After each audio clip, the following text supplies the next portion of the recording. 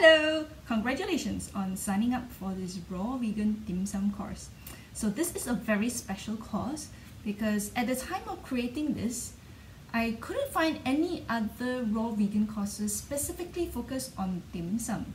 So there are teachers out there who teach you how to make dumplings, but there isn't one whole course that is focused on all these wonderful dim sum delights made in a raw vegan manner. So this course is a very special course. Yeah.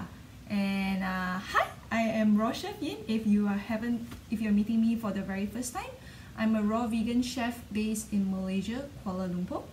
I used to teach and help people all over the world, in Asia, in Europe, even in US, on how to make raw vegan cuisine. However, because of the pandemic, I have started creating online courses instead, which a lot of you have actually requested for, and now you're getting this. So in this course, you'll learn how to make, of course, lo mai kai, which is something that I love. It's a so traditionally it's a steamed glutinous rice with chicken, but we're making this raw vegan. And then also siu mai, which is also something that I always order when I have vegan dim sum. And then there's char siu bao, you know, the roasted barbecued pork bun, but this is all going to be vegan, so that raw vegan, so there's not going to be any char siu. There's not going to be any pork in it. You also learn how to make the basic bao, so you can make different fillings to put in. And of course, this is dim sum, so you will have dumplings as well.